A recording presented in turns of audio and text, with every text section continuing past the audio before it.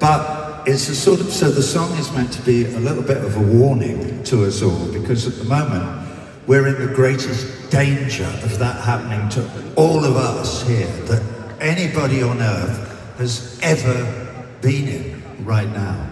I don't know how many of you know this, but back in 1947, a committee of atomic scientists dreamt up the idea of a thing called the Doomsday Clock, which was meant to be an aide-memoire to us that we live in a very dangerous world because that world has nuclear weapons in it, all right? So, and they built this clock and they said it's got a ticking hand, and if that hand ever reaches midnight, that is the Third World War, and we're all dead. And so are all the little furry animals, and so everything, in fact.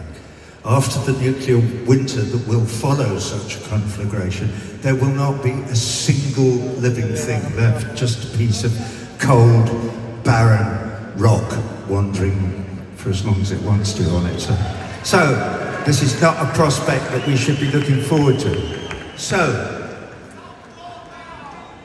yeah, stop war now, exactly, as our friend says, stop war now. So we need to prevail upon our leaders to get together in the bar, all right? So if you run into whoever your leader now, Meloni, is that the woman's name? Well, all right, I'm not saying it is. I don't fucking know, all right, leave me alone. I'm sorry, I didn't mean to mention fruit. I know, it's a sensitive subject. That was a joke about melons, but it doesn't matter, okay?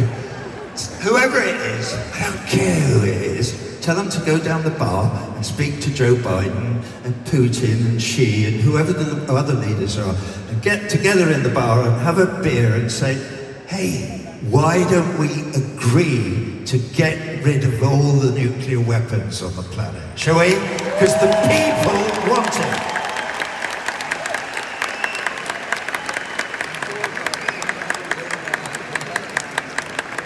Everywhere I go in the world, the people, that's what they want. People do not want nuclear weapons on Earth. None of us.